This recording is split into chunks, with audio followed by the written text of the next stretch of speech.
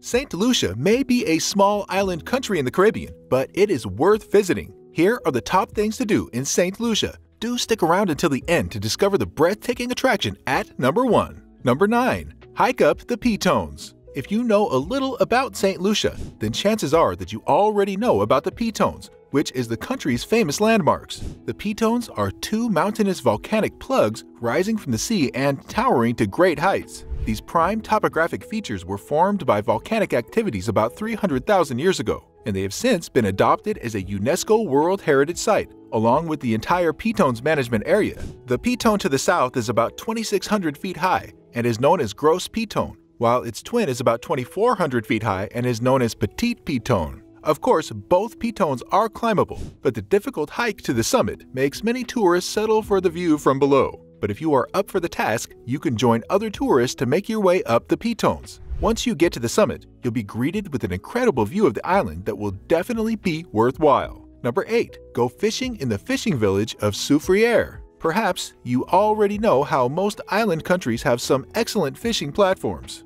Well, St. Lucia is hardly any different. In fact, it takes this activity to a different level by dedicating entire villages to the cause. Souvenirs is a colorful fishing village on the island's south end, and it is the most popular of the 6 fishing villages here. Plus, it is just a few miles away from the famous Pitones, and it is certainly worth a stop by.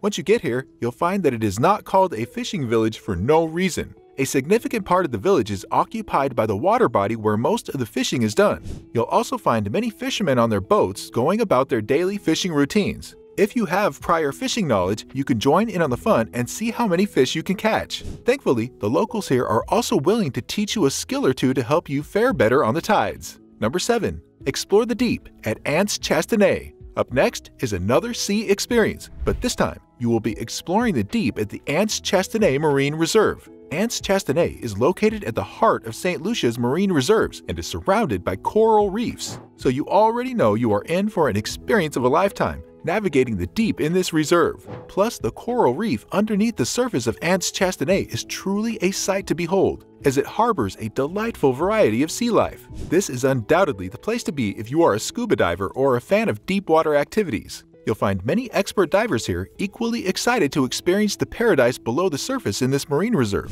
And once you get in, you'll be awestruck by the view of colored sponges, parrotfish, goatfish, and barracudas, among others. Number 6. Take a mud bath at the Sulphur Springs. Sulphur Springs is a geothermal field in the district of Souvenirs on the southwestern part of the island. It is the most active geothermal field in the Lesser Antilles, and it was named after the sulfur mining activities that once took place on the site. One of the most spectacular things about this park is the road traversing the 900-foot crater that allows you to actually drive in a volcano. A tour through the Sulphur Springs is a must-do in St. Lucia, and it is often capped off by a mud bath in the Sulphur Springs pool. Moreover, the mud is believed to have a mysterious healing power that soothes travel-weary muscles and refreshes the body. Legend also says that a dip in the mud pool can make you 10 years younger, so feel free to hop in and let the mud do its magic. You can rinse yourself in the hot spring nearby after your bath, but make sure to apply the volcanic mud all over your body. Number 5. Relax at Marigot Bay. St. Lucia is rapidly becoming a favorite destination for tourists visiting the Caribbean, and the ideal bays and beaches on the island are playing a significant part in this recent pull. If you are visiting St. Lucia for the beach and bay experience, you already know you are in for a treat. However, you will be missing out on a whole lot if you do not check out the magnificent Marigot Bay. This is definitely the most beautiful bay in the country, and it's not even a close call. It is located on the island's western coast, and it's definitely worth a place on your Caribbean bucket list. Of course, much of the bay's popularity comes from its mesmerizing beauty, and you can take in this beauty from the surrounding hills. But then, you may want to get up close and relax on the equally magnificent beach below. By the way, if you want to learn how to save money on airfares, then click the link in the description below. This guide will teach you how to always get the cheapest flights. Number 4. Go shopping at Castries Market. One thing you'll quickly realize here on the island is that St. Lucians are interesting people with a unique way of life. Well, if you want to study and interact with them better, you may need to head up to the ever-busy Castries Market in the capital city. This colorful market has been the main food market here for the past century,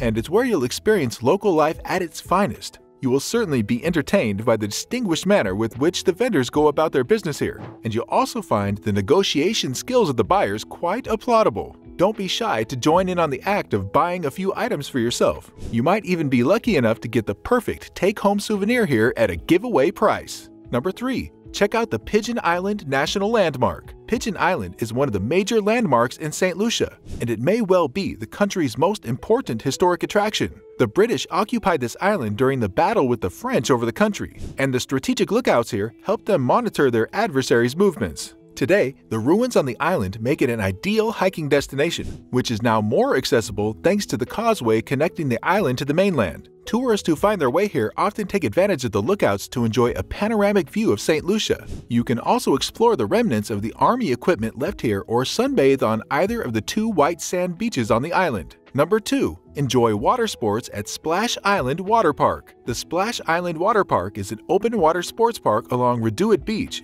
and it is the perfect destination for a family getaway. This family-friendly park is always buzzing with lots of fun activities, and there's a sport for every family member to participate in. The park is one of St. Lucia's newest attractions, but it has also become one of the most visited thanks to the popular Reduit Beach close by. It is also the first of its kind in the entire Caribbean, so you should definitely make the most of this opportunity to enjoy an exciting time at the park. Number 1. Visit Diamond Falls Botanical Garden. Now, for a well-deserved break from the sun and sands of the exotic beaches, you may want to head down to the Diamond Falls Botanical Gardens. Located in the Soufriere Estate, the garden is an ideal relaxation spot with 3 popular attractions. Firstly, the well-kept garden here is rich in flowers and plant life. Secondly, the immaculate waterfall with shades and colors from mineral deposits is a spectacle to behold. And finally, the hot spring beneath the falls is therapeutic and soothing for the skin. These attractions are all yours to explore at the Diamond Falls Botanical Garden, and you'll do well to make it a priority on your bucket list of things to do in St. Lucia. Click here for more places to visit in the Caribbean.